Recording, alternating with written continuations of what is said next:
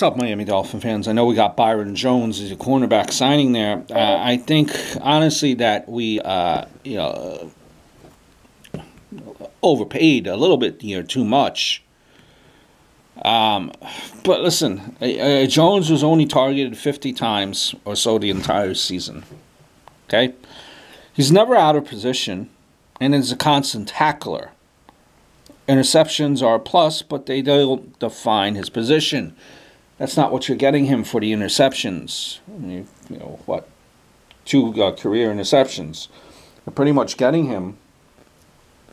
He's locked down. He locks down the tight ends. That's what he does. And is that worth all that money that you're constantly giving him?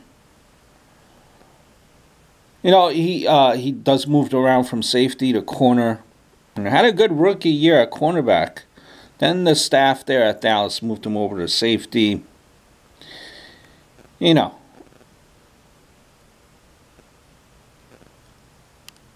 has elite, coverage efficiency, or just how little quarterbacks even tried going at him.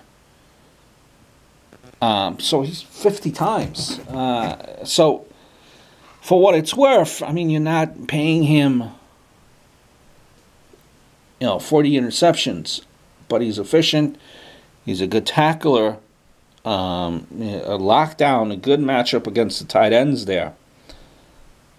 Now, would I pay that much money that the Dolphins did? As if he's a #1 cornerback? Personally, not me. I hope all is well.